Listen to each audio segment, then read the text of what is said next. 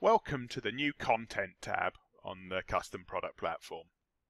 So this is something we now give out free to any retailer that wants it. So all you do is when you log in, you will have the Content tab. These other features are more advanced features of CPP, which are part of a paid subscription. So the Content tab, as you can see highlighted in green at the top, gives you a range of products on the screen. Now the objective of this tab is that you can search and manipulate what we think is the world's largest virtual product warehouse for personalized and on-demand licensed content. And then when you've found what you want, you can hit the Feeds button down here to export a feed in a variety of different formats that will go straight into your web system. So if you're buying or wanting to source products for a website and you're into the dropship business model, then this is like a sweet shop. So let me show you how easy it is to use. It's interactive and it gets updated hundreds of times every day, and there are tens of thousands or even hundreds of thousand products already in it. So if you look on the right hand side, you can search by newest first, recently updated first, or best sellers. So the idea behind that, if you're looking for newest first, and if you come over here, you can see you've even got a search box which you can go in and say, just give me the products in the last month, or the products that have only been updated in the last month, or the new products in the last month. So by default it's got newest first. So the next thing we might want to do is say, well, actually I want the best sellers. So in the whole content warehouse at the moment, this is working on live sales data from hundreds of different sites and sources and marketplaces. So we obviously don't reveal what's selling what, we just take a cross section so we know these are the genuine best sellers. This is live and real time. At the moment it's dominated by mugs, but we know other products are now up and coming. So we can have a look in our database at the moment. The top 5 selling products are the Man United mug, the Liverpool mug, the Arsenal mug, the Tottenham mug, the Chelsea mug, the Leeds mug, the Aston Villa mug. And we have to go down to about number 9 at the moment in the top 10 for an anniversary street sign. And obviously this depends on the sites using it, but there are probably around 500 sites feeding into this information at the moment. So it's a very good cross section. Also marketplaces, all our people that use our system for Amazon also come into here. So that's how we sort on the left hand side. Then we've got a few extra things. In a minute we're going to click on the brand search, which will enable us then just to browse the system by category, and we can still then use sort order, modified since, and this is really useful, which is sales percentage. So at the moment it's set to all products, and because you can export a feed, you could say something like, I only want the top 10 products. Now obviously because we've got this sorted in product order, it won't do it, but when it creates the feed now, it would only take the top 10% out the whole database. Obviously that would still be thousands because I'm on the whole database at the moment, but let's now do a bit of searching.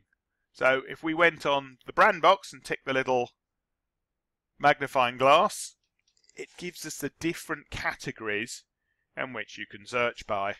So to give you an idea, if I clicked on Customized by Me, it would say, well, we've got Aardman Properties, Cartoon Network, Disney, Grumpy Cat, Marvel, etc. And obviously they break further down by category. So on Disney, we've got a huge wide range of different Disney assets on there. And more being added all the time. Or we could go all. So in this case, if we chose all, and because I've still got best sellers on, this is giving me all the Disney products. What are the top sellers? And I've got it down to the top 10% as well. So that's telling me that the Beauty and the Beast mug. This is historically after the last 6 months, and it's live and interactive. So every sale that comes in on every day contributes to this stat. So we can see that the initial range lunchboxes are now beginning to sell really well. And the initial ranges are beginning to dominate on Disney because they're very popular at the moment. So the notebook, the cushions, water bottles, lunch boxes, notebooks. So you can see there interactively, if you're searching for content for your website, how easy it would be for you to source a category by using our category selection, and then use the interactive tools to narrow down to create your feed. Now, the beauty of this, obviously, if we click football clubs, we'll have all the different football clubs listed.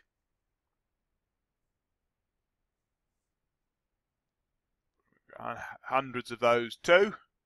And if we were to click other things on there, so Gift Star is our range of generic products. So it's worth exploring this. Hopefully this is like a sweet shop for buyers. Let me just explain quickly, without clicking into all of them, the different categories. So we've covered Customized by Me Entertainment. Gift Star is our generic sports categories. So we've got a fun range of sports products, not club related, you know, like you've scored a century at Lord's, or you've won the Wimbledon final, or you've set the world 100 metres record. All proven best-selling products. Photo Gateway is our green screen offering, so that's when you take a photo of someone against a green screen background. We can now also offer that as an online product where we will strip backgrounds from photos automatically and build it into the price of the product. And this is probably one of the more interesting ones as well, Content Gateway.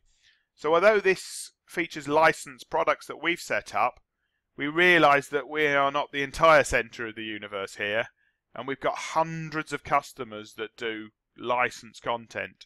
So we've now expanded the platform so all of those customers can put their content on.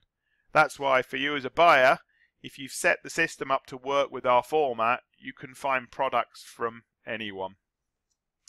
We've got our newspaper brand, which is all the different newspapers. So if we went on there, we've got the Daily, which is our own one, the Sun, which is obviously a licensed content. So we've got a full range of newspaper.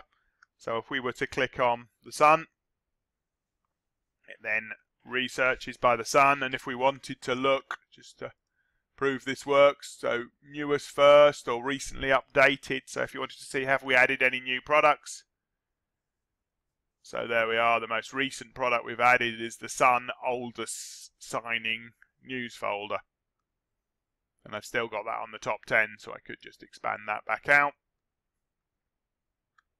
So if I wasn't just looking at the top 10, it shows obviously the data dynamically changes every time. So I hope you'll agree, this platform gives you as a buyer, and so they're the most recent products we've added, and because this is live, you'll see this change every day. So you can have added, updated, or bestsellers.